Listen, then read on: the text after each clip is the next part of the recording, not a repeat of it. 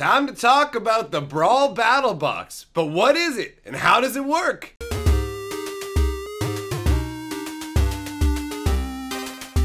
Greetings, owners of fine luxury cardboard rectangles, and welcome to my video on the Brawl Battle Box. It is a concept that I have come up with. I want to dabble in Brawl, and rather than just use my existing collection, because I have a whole bunch of stuff already, that just feels too wide open to me. I wanted to have more like a limited experience with it. So I have crafted, and this is just a first stab at it because nobody's done anything like this as far as I know. I'm creating the Brawl Battle Box. What it is, I've got this case here to represent it. I got what I need inside here, so we'll crack into it. It's pretty simple.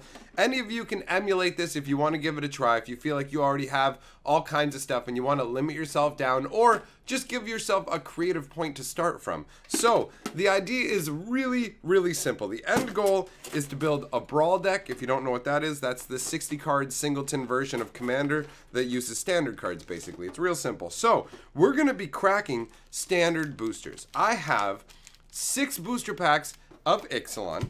I have 6 packs of Amonkhet. I've got 6 packs of Hour of Devastation. I have 6 packs of Ixalan. And I have 6 packs of Dominaria. So, the starting concept for the Brawl Battle Box, and I may change this as we go along, is to start with 30 booster packs, and the key piece to me is the Dominaria packs. I don't know if maybe this should be increased to a higher amount, but each of these packs guarantees you a legendary creature, so you have someone to base the deck around, which is really important. So what we're gonna do, because obviously to sit down here, build an entire deck and do all that in one video isn't going to be feasible. So this first round, this first video, the idea behind this is we're going to open up these booster packs. We're going to evaluate the legends that are available in here to choose as the main focus key card of our deck. And then what we'll do is actually work on building the deck at another point. So we're going to start out now by cracking these booster packs, and I'm going to just start getting into them now because there's 30 of them, so there's a fair number. Now, because the legendary creatures are only going to show up in the rare slots and things like that for everything but Dominaria, I'm not going to be going through all the packs. I'm going to leave everything else that's left over from the packs basically to go through and explore after I've decided on who will represent the deck. Oh, we're starting out with a legendary creature. Look at this. One of the options I have is Zatalpa, Primal Dawn. Oh my god. 8 mana for a 4/8 flying double strike, vigilance, trample, indestructible. That tickles my fun bone right there. Oh yeah, tickle my fun bone, Zatalpa. Alright, well that's a nice start, I gotta say. Not doing it in any particular order. I've just picked the 5 most recent sets from Standard because I felt like that was enough without going too far back for anybody who wanted to replicate this concept. Alright, in this one, we've got Journey to Eternity. Legendaries, obviously, legendary enchantments don't count, so that's not going to be considered for our, commander, for our brawler. Alright, and we get another flip card. We got a Path of Metal. Oop, Path of Metal this time.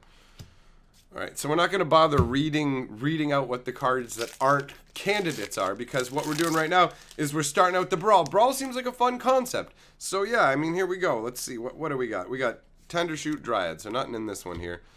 Alright, I'm not expecting to, honestly, to get too many options in terms of the commander from these other packs. They're just to give variety so that I have more singleton options to pick from. Because I intend to just try to build from this to start out with. It's hilarious how having the camera's in a different position than normal and it's messing me up. Slaughter the Strong. Alright, there we go. Alright, so we'll crack the last pack of Ixalan here. At least we got Zatalpa. I wasn't expecting that. That's nice. I expected all the legendaries actually to only really come from Dominaria, so that is a pleasant surprise. Oh, get out of here. Really? Two Tendershoot Dryads? And man. Well, I hope I end up playing green then. I mean, well, no, because it doesn't matter. You can't play doubles. I'm like, that'll be alright. It's like you're playing Brawl, dummy. I'm going to build for one-on-one Brawl just for, like, casual kind of fun. I'm not looking to build a really, like, brutally efficient, beat everybody deck. I'm looking to just use a sealed pool and see what kind of an experience I can have. So that was the Ixalan. Let's do, I mean, that was the Rivals of Ixalan. Let's do Ixalan. We'll do the whole Ixalan block all in one go first. Alright, so in this pack we've got Verdant Sun's avatar. No big deal there. I don't want to spend too long cracking these packs, so I'm not gonna sit here and go through a whole bunch of it. Let's see. We got a Priest of the Awakening Sun, so that is not useful. Well, I mean, it's useful if I end up playing dinosaurs, which, actually, what am I talking about? If I play Zatalpa, what am I, an idiot? That's amazing with Zatalpa, if I go Zatalpa. Alright, never mind. I gotta realize that, hey, I got a Jace. This format lets you use legendary creatures and legendary planeswalkers too, doesn't it? I'll have to double check, but I'm pretty sure it does. So that makes Jace an option as well. Alright. Not too shabby. So if each set of 6 gives up one option, then Dominaria will kick in another 6. That should give me 10 or 11 options. Hopefully, if that turns out to be the way it breaks down. Repeating Barrage. It's like having a giant sealed pool in an event. It's kind of cool. You don't know what you're going to get. And it forces you to play differently. And also makes different things exciting that wouldn't be as exciting normally. Hey, we scored another legendary. And it's white. Mavrin Fane, Dusk Apostle. 1 white, 2 colors for a 2/2. Whenever one or more non-token vampires you control attack, create a 1/1 white vampire creature token with lifelink. Ah, well, if you want to build Vampire Brawl Tribal, that's a possibility. Alright. Our options are opening up. So far, it's white-blue. We're leaning towards white-blue control, obviously. Well, only one or the other, since I can't have more than one leading dude. So the final pack of Ixalan has kicked up a Sunbird's Invocation. Alright, so far, a decently random mix of cards. We're going to do Dominaria last, because that's going to have the exciting commander options. So let's see. We're doing Amonkhet now. First pack of Amonkhet. Hey, a legendary! Bam! Got Samit, Voice of Dissent. Now we're opened up to red. I can play red-green if I want now. Well, that's a whole new basket of options. Alright, next up, another pack of Amonkhet. Unsurprisingly, what are we going to get in you? Bum, bum, bum. And this is without even looking through the commons and uncommons. I'm going to save that to go through. Oh! Hey! Oh, man, Anointed Procession. Guys, with Mavrin Fane making vampire tokens, that is a solid addition. Alright, if we go Mavrin Fane, that's a good include. I can't help but peek at a couple of the uncommons, but I'm not really thinking about them. I'm not going to talk about them. We'll look at all that stuff when we figure out who's in charge here. Hey, we got another legendary creature. This time white-blue. If we want to go full white-blue, we can. We got Temet Vizier. He cares about tokens, so does Anointed Procession. Man, there's some nice synergy showing up here. Alright. Alright. Not too bad, man. Amonkhet is kicking up some legendaries and some cards that will definitely work. And then we've got Sandworm Convergence. That's a fun card. Expensive, but fun. Don't have... oh, wait, no, that's right. Samit. I could play that with Samit. So I do have a commander option that will allow me to play that. So far, I have the option to play white, blue, or red and green.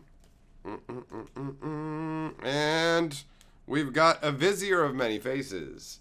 Bam. These Embalm guys would go pretty well with that Temet that I got. Okay, so 1 pack of Amonkhet left to go. Let's see what we're going to get in here. Oh, yeah, man, this is exciting. I like this. I like actually cracking packs with a purpose. Like, it's like a puzzle. My brain is sorting out all these different options that I could end up, Oh! I got another option. I got Bontu, the glorified legendary god. If I don't choose this as my guy, I know that, I saw my buddy Josh today at the store, and he's looking for Bontu. He specifically wants Bontu, and he got a box of Amonkhet. So if he doesn't get it, and I'm not playing with it, we'll see. I don't know, Josh. We'll have to see. Bontu is another option. Oh, yeah. Very cool, man. Amonkhet delivered up 3 options. I was not expecting that. Let's see if Hour of Devastation can give us a nice another sack tickle here with some goodness. What do you got? We got a ramming it up excavator. All right. All right. And second pack of Hour of Devastation. What's it gonna be? Oh, what's it gonna be?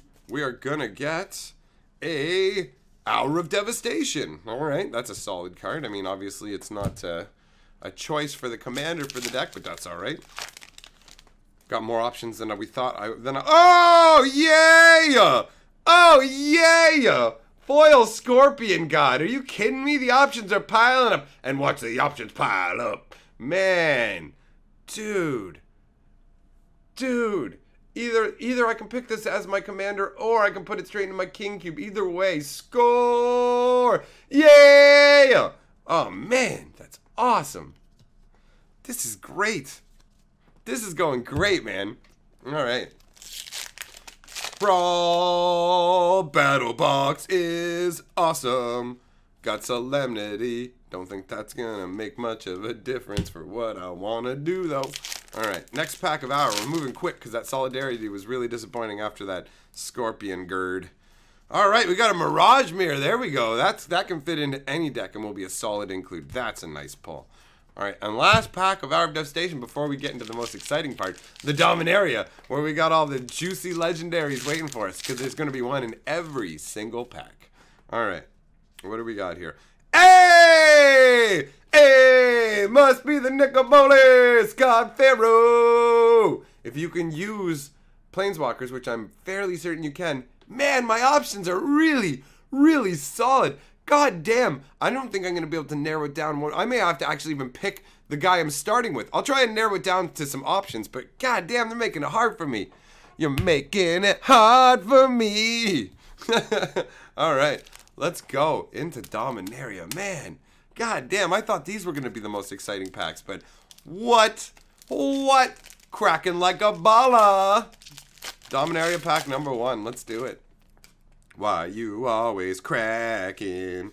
Hey, we got Slimefoot the Stowaway. What an awesome option. Booyah.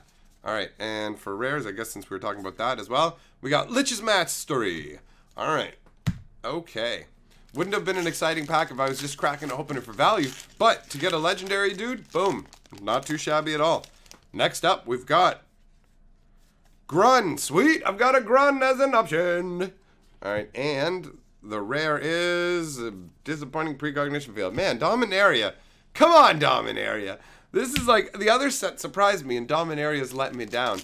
Don't do this to me, girl. Let me, come on. I'll give you a spanking. I know you like that. Come on, give me that goodness. I'll give you a little bit gentle. Come on now. Alright, let's go. Let's get that goodness. Let's get that goodness. Alright, so we got a Tiana Ship's Caretaker. Alright. Nice option. Nice option. And the Miri Conjecture. Damn it! I even dropped it! Damn it! That's just disappointing. This is a what Dominaria, you're letting me down. I hinged everything around you, and it looks like I might have been wrong. I was wrong to trust in you. Jaya. Jaya, you suck. I blame you, Jaya. Fuck you. Alright. One SPAC. Give me what I want. He's a woman hater. I got Traxos. I got another option. Colorless. I can pick one color aligned with it, but I really don't like Traxos, so I'm not going to be building a Traxos deck. Get lost, Traxos. God damn it, Dominaria. Come on, man. Come on. Give me that goodness. Give it. Give it to me now. Come on now. Don't hold out on me, girl. All right, what do we got? What do we got? We got Raph Capuchin. All right. All right. He's a decent choice. And we got a foil Board the Weatherlight and a Goblin Chain Whirler. Bam. That's pretty red heavy, though. I'd have to be playing straight red for that to work. All right, final pack. Final pack. Final legendary creature option being added into the mix is going to be a Whisper Blood Liturgist. Now, this could be an interesting one to build around for sure. And the rare for that... Oh, wait! We have a surprise! We've got a foil rare, and it's a legendary creature coming in to bring another sexy option. Ariel. Knight of Windgrace. Ooh, and you would work well with that token doubler. What the hell is it called? The name is eluding me right now. Anointed Procession. There you go. You'd go sexy with Anointed Procession. Excellent option. And what else is in this pack? Hinterland Harbor. Well, the Dominaria finishing off with a nice strong pack. All right. So that is every single pack. All right. Let's go through all the options that we got. Because I'm realizing there's too many choices now, and instead of narrowing it down and choosing the one that I'm going to go with, I'm going to show you them all, and in the next installment, we'll go through the options that come along with these and choose the best ones here. So I've got the foil Ariel Knight of Windgrace. I've got Whisper Blood Liturgist. I've got Raph Capuchin Ship's Mage. I've got Traxos Scourge of Krug. Tiana Ship's Caretaker. Grun, the Lonely King.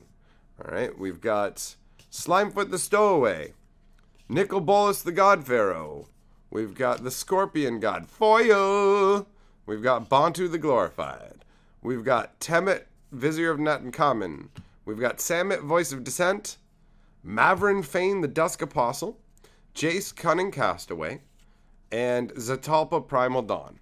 Alright, now, let me see if I can, let's see how many are there. 1, 2, 3, 4, 5, 6, 7, 8, 9, 10, 11, 12, 13, 14, 15. Yeah, you know what, there's a whole range of different abilities here, and depending on what's kicking around, I mean, it's actually kind of hard right now to narrow it down. If I had to pick the ones just off the top that excite, like I'll pick the 5 that excite me the most right now out of the options, just without really getting into it too deeply and sitting there and weighing them all against each other. I guess actually it's going to be the top 6 because I put 6 on this pile. So the top 6 most exciting options to me currently are Zatalpa Primal Dawn, because who doesn't love a gigantic creature with retarded abilities? Nicol Bolas, just because it's Nicol Bolas and he's a big ridiculous planeswalker. Bantu the Glorified, but he's probably not going to end up making it because of the restriction to actually get him going is kind of be hard. The Scorpion God, because, I mean, come on now. The Scorpion God's amazing, and he keeps coming back. He's a real problem. Grun the Lonely King, because I love gigantic, big, fat green creatures, and he's a lot of fun. And Ariel, Knight of Windgrace. So those are my most likely candidates. So that's the concept for the Brawl Battle Box, at least the opening, and determining what you're going to use. I mean, obviously, you open it any way you want and decide. But I think what we'll do is we'll do the rest of it most likely in like a live stream format where we can just sit down, take some time, go through, see what's available. I'm going to keep this card pool separate so that I can use it for this purpose because I genuinely enjoy this concept. And so we'll figure out who's going to win out of these guys as the commander, or will it be a surprise upset from one of these guys based on what's in that big pile of cards? Because in the end, we've only seen a few of these, and there's well over 300 cards to go through to see what other options and abilities that we have to combine with. So, thanks for coming by, my friends. Let me know what you think of this concept and what you think of Brawl. I'm definitely going to be delving more into it, and I will see you guys later. Look at this spirit token. Look at this kid's eyes. Look how dead his eyes are. Look how dead... Oh, wait. That's awkward. Let's just forget about that. You're probably wondering how I'm holding my camera without any hands. Well, let's just say there's a reason the ladies call me tripod. Ka-chow! And remember, together we are the 6th color of magic.